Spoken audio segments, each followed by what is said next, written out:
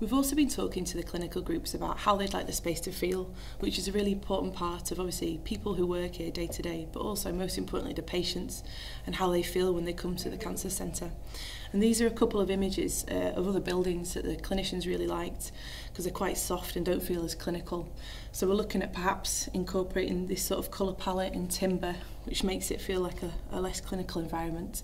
Something else the users quite liked was the use of super graphics and colour, so that people can direct themselves around quite easily, and the building's quite intuitive to navigate around. So moving forward, hopefully these are the type of things we can incorporate into the outpatients department.